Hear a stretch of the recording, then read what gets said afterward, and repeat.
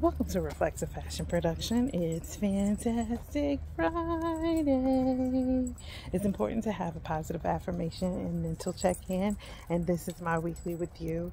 I'm actually walking Prince, and I was like, I need to do Fantastic Friday before I forget because I have a really busy day today, and I really want to get out what I want to say. Not only that, but it is November the 1st Friday of the month. So I was just like, why not just go ahead and put out this positive information?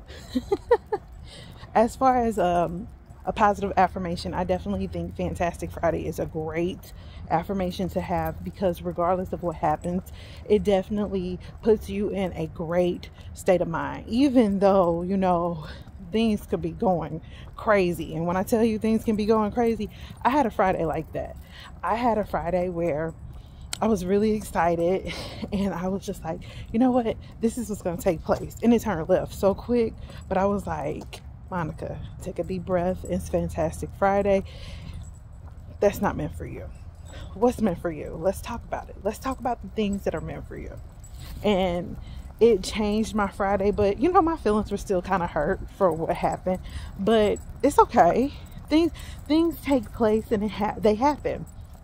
But the information that I want to give you is crazy. My daughter was like, what? Okay. It's really easy to be positive, just like it's really easy to be negative. So what I want you to do is focus on all the positive things that you have going on for you for this month. I'll give you an example. So I was just reflecting over everything that I've done just over since I was in my 20s. So I had Malia when I was 21, and I tell everybody, just wait at least 5 years. If you're in a relationship with someone and you guys are committed and married, definitely wait 5 years before you decide that you're going to have a baby. Especially when you're young like that. Older, I would say you guys been through a lot. So like the older you are, the more you know. That's just my opinion and how I feel.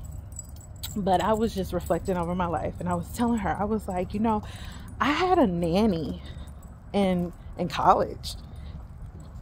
That's what we had. We had that. We had a nanny in college. And she just happened to be from Sweden. Interesting, huh? So I was just like telling her that, and she was just like, what? And I'm like, yeah. And then on top of that, in my mid-20s, I had a glam squad. Can you believe that? That is awesome. My mid-20s, a glam squad? Not everybody can say that. Awesome. So those are some things that I just thought that I would pass along. And granted, I had someone who, was watching Malia when I was in school. And she just happened to be from Sweden. And she just happened to love kids. And she just happened to want to help me when I was in school. And I just told her, I was just like, if you look at the positive things, things will come out a lot differently. Like they would.